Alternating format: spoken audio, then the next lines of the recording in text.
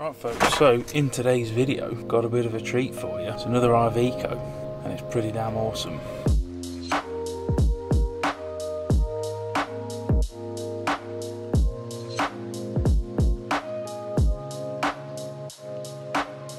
Right folks, so this is Mark. That's the YouTube channel Iveco. I'll link it in the description, of course. So, first question. I haven't sold it up, but I reckon it's about 15 grand I've spent. Yeah, so what did you spend on the van itself? Just under 2.5. Okay, yeah.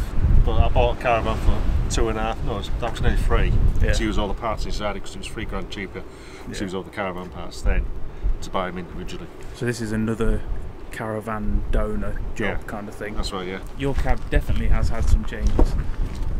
There you go. Well, obviously we've got new seats for a kick-off.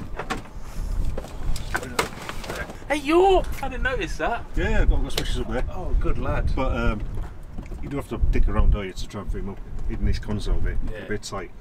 But therefore, my work lights in the front, my light bars, I've got 2. I've got one in the grill at the bottom, 152-inch one on the roof there. The other one is for the air switch for my radio, because when I isolate the van battery, it comes on, it flattens the battery, so that's why that's in the off position there. Like so.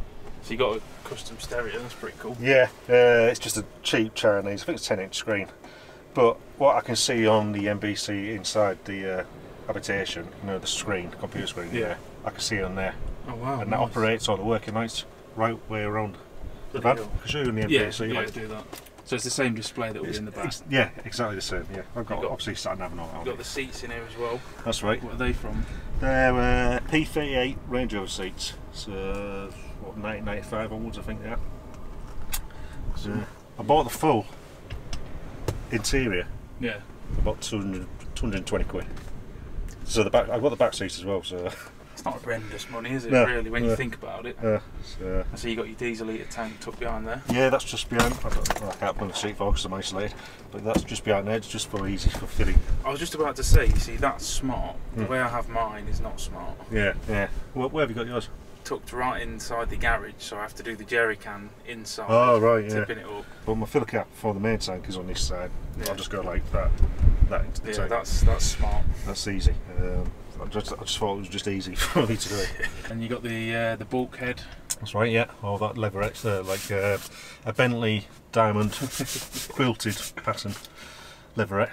So it's all very well done, man. It just looks like proper professional. Oh, thank you. So what do you do for a living then? I'm a forklift engineer, or material handling engineer for Posh. So nothing to do with fabrication, or? I've done nothing like this before. Yeah. Nothing like this.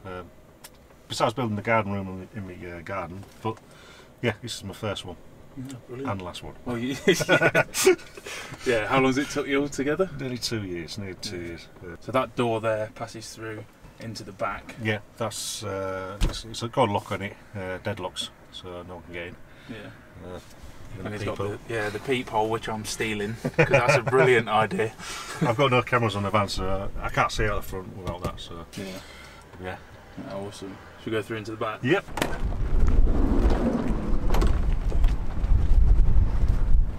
There we go. So that door comes through into the back there. So you can see the peephole there. That is a brilliant idea. So you got a bit of overcab storage. That's right, yeah. Just all my camping gear in there, like my jump off stuff, yeah. Saviour. Just general camping stuff in there, like spare sleeping bags, rucksacks, for us. It is all insulated, it's insulated at the top. And you know where the roof lining is, all insulated in there as well. Yeah. So what insulation have you got? It's PIR insulation, it's 50mm. Is that like Celotex kind of? Yeah, Celotex inside. Yeah, and it's encased with that stuff, 50mm all around. A little radio up there. Yep. And then so all this storage, this is from the caravan? Or the doors inside, there's nothing's going to drop out. Yeah, almost. I've built a lightweight framework in there. Cut down these doors because they've got a bit of a curve on them. Yeah. If I didn't cut the doors down, it would be about there. So, because I've only got a low roof, it's I would have liked them a bit deeper, but yeah, the front end's all caravan stuff. It's been wrapped in this white carbon fibre So wrap. is all of this how you did all of this stuff on your channel? Yeah, it's all There on you there. go. Okay, so, brilliant. yeah, I've definitely filmed this bit on the channel. So you've used the caravan windows as well? Yep, I've got 4 of them in this van. And then that's all out of the caravan too, the sofa? That's it, yeah. I would like to recover that in some kind of like leather fabric. Yeah. But cost wise, it's going to be like that for a while, I think. So. Yeah. So what's underneath there? Is that all storage, is it? No. Underneath there. Okay. I've got a spare table. It's only a small one. It's only for us, 2 of us, myself and Dawn. But underneath there is 120 litre freshwater tank. Just here is my Truma water boiler, which holds about 10 litres of hot water in there any one time. Brilliant. Pump. So I assume that all came with the caravan? Well, from there onwards, caravan. Yeah. All came up with the caravan. I had to buy that. That was made specially for the van. So the door, you got another window there, and that same leatherette trim. It actually looked really bloody good. Yeah, well, I filmed this as well because I had to hinge the door outwards. Okay. And this is all been, it's got foam, expandable foam in there for insulation. So that's the outlet for the diesel heater down there. Yeah, You can just hear that clicking on now. Yeah. So is that a Chinese one, is it? Yeah, it is, yeah. They're just the best, aren't they? Yeah, you can't go wrong with them. No, that's it. And then moving down, so this is the kitchen and the little control panel you were talking about. Yeah, it's Spunky's MBC. We'll be doing a video on that sooner or later. Yeah. We'll go a bit more into detail on the video. So that's all a custom thing? It's a Victron display, but he has managed to put our own stuff in there as well, like the gas, what's that, water level, which I'm empty at the minute, but gas, LPG. That's good how it shows your LPG. Yeah, I've got a 30 litre underslung refillable gas tank. Also, Oh, wow. if you flick across there, it shows you what it's doing at the minute, obviously with the solar, what power I'm using. So what sort of power have you got in here, solar and battery wise? Solar, because it's bifacial, 315 watts, or because it's bifacial, 360 watts with the sun shining through the solar panel, bouncing off the reflective undercoat underneath. And then what about your batteries? Batteries, I'll show you the batteries. Oh, you got them in there? Yeah, they're all in there. Okay, clever. That's 2 6-volt 435 batteries in there. Amp. What, each? Each, yeah. But because it's 12 volts, it's still 435 amps. Oh, yeah, because you've got them in. Yeah, okay, yeah. I was just thinking then you got 800 odd amps. Like, Yeah, exactly. Yeah. But no, I haven't. I did have 4 6-volt batteries, which were 220 amps. But one of them went down. It took the rest of the bank down, so I had to replace one of them ones in there. So is there any particular reason why you did it 12 volt, 6 volts? Space. It just compacts because that and it goes up to there. Right. Just a little bit further beyond there, but basically they finish up to there. Yeah. Just space. I needed the space like so. Clever. So you got your shunt there, so that obviously goes into the. Yeah, that goes into the panel. Yeah. It's all Victron stuff. It's all Victron MPPTs, Victron Strun, Victron BMVs. Yeah, and then you got your inverter on there. I don't have an inverter. Oh, I removed it. Yeah, I left that on there because it would have left a hole otherwise. But I don't have a 12 volt inverter. Oh. But I'll show you why in the garage. Okay. And then that's just your lights, is it? And yeah, against the caravan, old caravan controls. Yeah. So yeah. Cool. Tap on there. I can turn my lights on. This is what I can see in the cab as well. Yeah. But I can turn my lights on. That's brilliant. And that's all the working lights on. So you're going to do a video just on this panel, aren't you? Yeah. Okay. So yeah, make sure you check that out. Yeah. So I could do that in the cab as well, on the radio display as well. And I can do that remotely on my phone. And I can check everything on my phone, on my levels, so it's all connected up to the internet. That's awesome. Moving on, kitchen. Kitchen, yep. All caravan stuff again. Full size sink. 4 hob burner. Yep, I've got a grill as well for the oven. Main oven there. It's mad, isn't it? It's all out of a cat. It's just crazy. Yeah, it's such a good way to do it. Saved $3 Yeah. just buying the caravan and using the parts. So that's just, is that just a normal? Oh no, so it is a proper campervan fridge, Dometic. Well, it's a proper caravan fridge. Yeah. Okay, it's 120 litres if I remove the icebox inside. 110 litres with the icebox inside, I believe it was. Yeah. But yeah, it's just a domestic three-way fridge. And then you got a microwave just above there. That's right, yeah. So for that, you use your generator? I use a generator, yeah. I've got a pure sine wave generator at the back. Yeah. I'll switch it on in a minute, you can see how loud it is. Yeah, man. Just the finish of everything is just professional. Really is a good job, man. Ah, cheers, mate. Obviously, there's controls for me hot water. Yeah.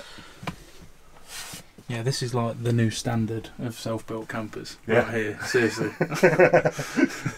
So, it's an interesting layout, this one. So you've actually got almost 3 rooms in here. A partition, you know, obviously doing your own van, you've got ribs either side of the van. Yeah. I use the ribs for each section. There were your guidelines. There were the guidelines, yeah. Clever. So, and luckily everything fitted in it because I've got a full-size bed in there.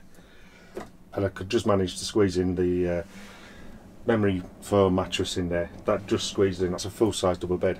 Yeah. So, obviously not lengthways, it's just a little bit short, but I managed to squeeze the mattress in anyway. So this is like the bathroom area. That's right, yeah. Almost.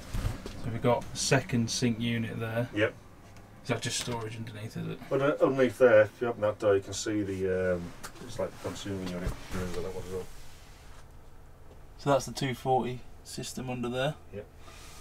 And storage. My Victron BMV up there, which is connected to the screen on the front. Yep. Diesel heater controls there. Some USB sockets and 240 in here as well. It feels like a bloody hotel in here. Does it? Yeah. Maybe I should put out some, like, you know, more hand facilities. Yeah, your little samples and stuff. Soap samples, yeah. Awesome. So that's like the sink area, yeah. And then you got a toilet, is it? Yeah, sure, look, yeah. Another I tell you what, you win the award for the amount of skylights in a van. Exactly, yeah, I got a lot of stick with that. So that's a cassette. It's oh, you got the cassette down here? Yeah, yeah. It's a FET for C250 toilet. Yeah. Cassette's in there, so I can remove the cassette from inside. Oh yeah. Yeah. I just did that for ease. Yeah. The only thing is, it's not an auto refill. I've got to fill it up in there. Oh, so that's the flush. Is yeah, it? yeah. Ah, yeah. There's about 7 litres. There was about 7 litres in there. Oh, brilliant. Is that hot water in the shower as well? Yeah, yeah. It's all hot water. Yeah. Awesome. And then the bedroom. Full size double. Yep. More storage at the back there. That's right. Yeah. The biggest skylight I've ever seen in my life. That is ridiculous. Love it. Stargazing in bed. Another window there. That's brilliant. That is brilliant. So that thing there, that's a pass through to the garage then? Yeah, it is, yeah. I can get to the garage from there. The dog door? The dog, or the dog kennel, yeah. She's Yeah. in there anyway, so Awesome. I'll take you around the back. Yeah, we'll have a look in the garage. Oh. Yeah, no. On the outside, you've got a couple of work lights on the side, a couple on the back. 6 in total. Yeah. And then an epic mural on the back doors. Mevy's mural. I remember that video. I remember that. Did all that work, if somebody noticed that the Union Jack's the wrong way around.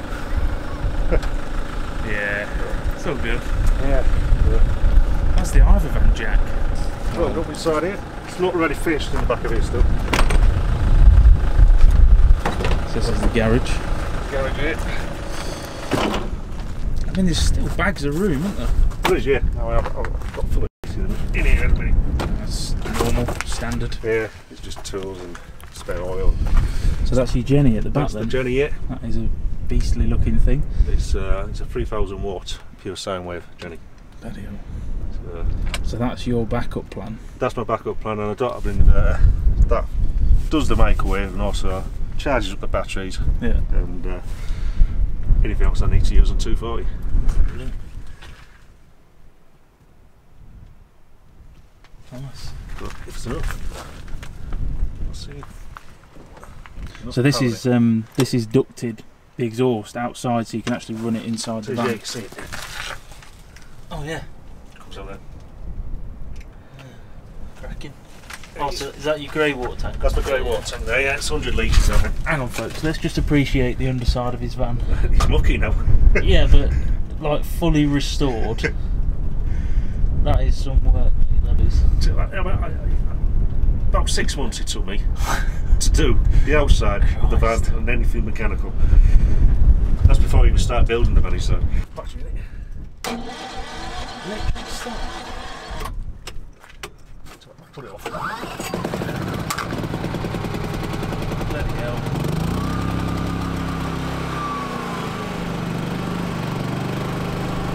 That's brilliant, that is. I think it's 68 decibels. 600 quid. Something like that. What? Yeah. Not expensive. That's new? Brand new. I think it was close to 700 quid with delivery. But if we close these doors.